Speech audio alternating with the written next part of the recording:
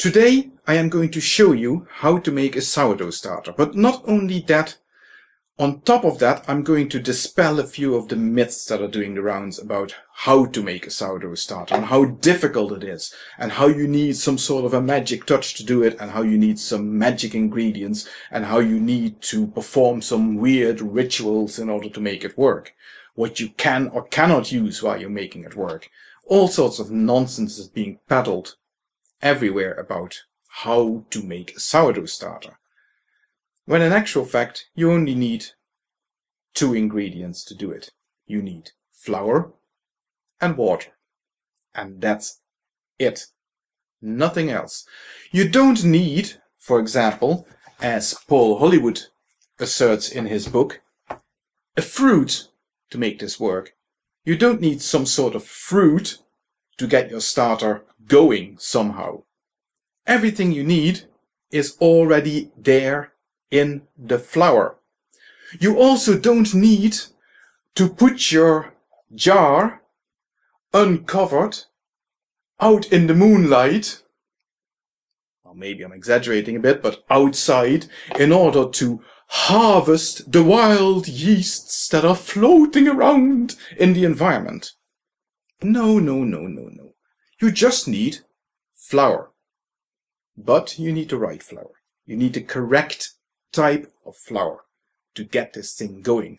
You see, if you go to your supermarket and you buy your commercial, mass-produced, lovely, bleached white flour to do this, you're going to find that it's not going to work. It's not going to succeed unless you hit it very, very lucky. What you need is something a little bit less refined than that. And I would recommend something like this. A wholemeal organic rye flour.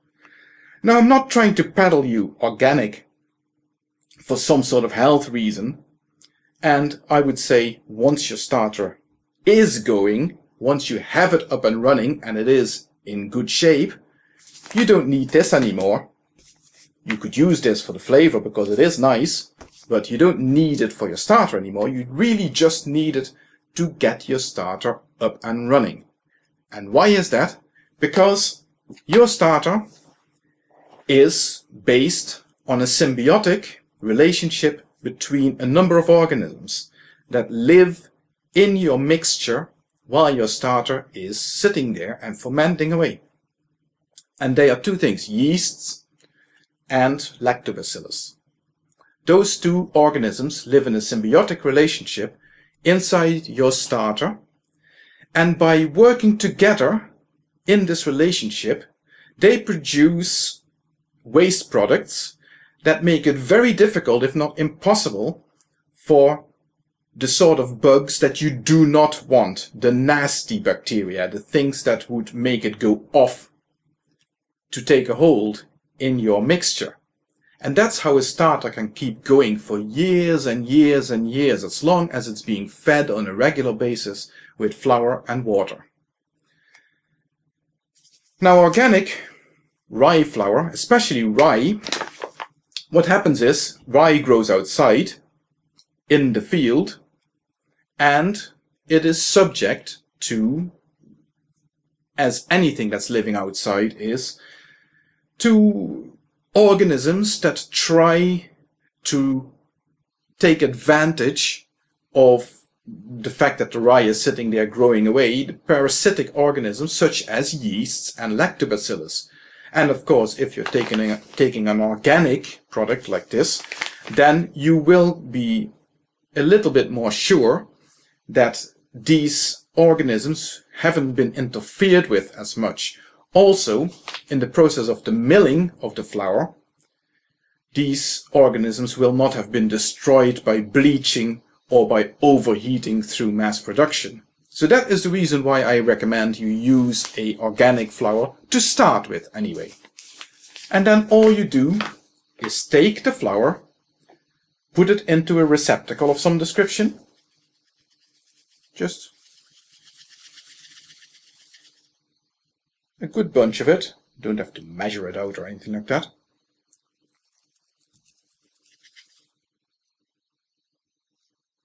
There you go.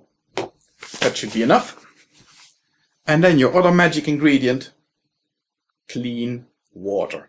Now again, I am lucky. I live in a little town on the east coast of Ireland, and I'm very lucky in the sense that what comes out of the tap is nice, clean water that is perfectly suitable for what I want to do with it. Some people are not so lucky. If you've got chlorinated water coming out of your tap, maybe it would be better if you used a bottled water. Don't go for the expensive stuff. Anything that's just fairly soft, not too hard, and hasn't got chlorine in it will be perfectly fine.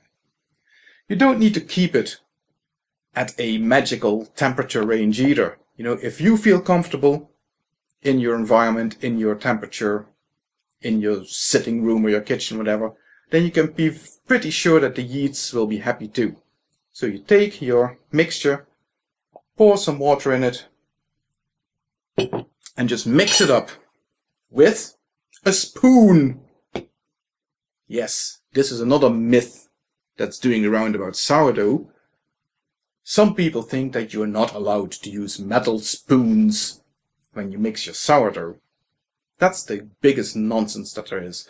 Now, the argument, apparently, is that the sourdough is, well, sour. The lactic acid that's being produced by the bacteria would attack the metal in the spoon. But this is stainless steel. Get real. Mix it all up until you get a nice little paste going.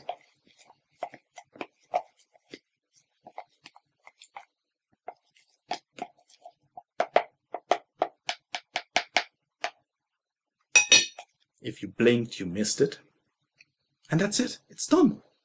Your sourdough starter is ready. Well, no, it's not.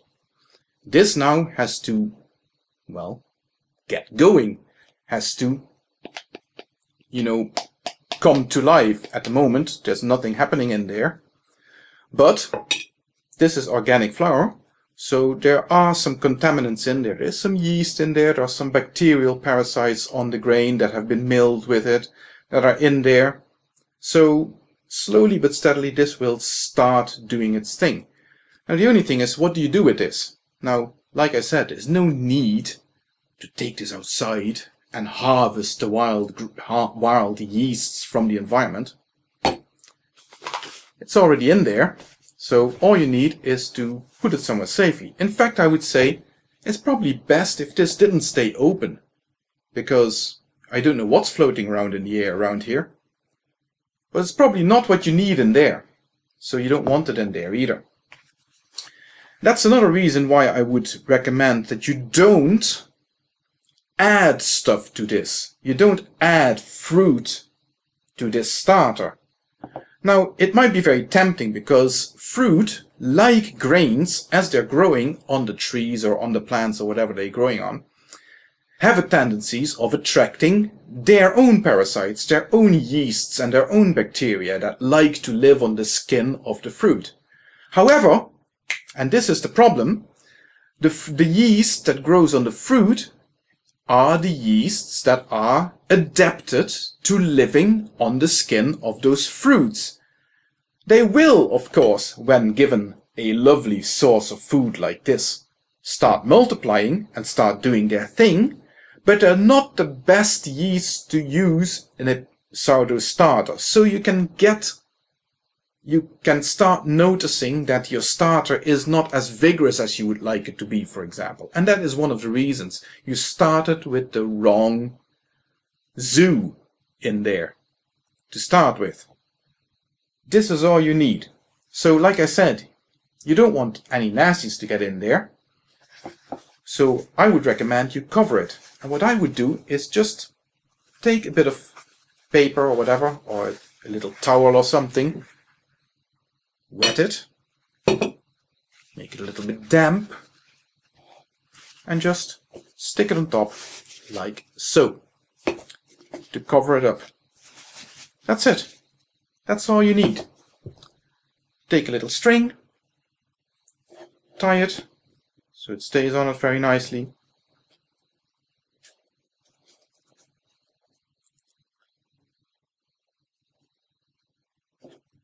and it's ready to go.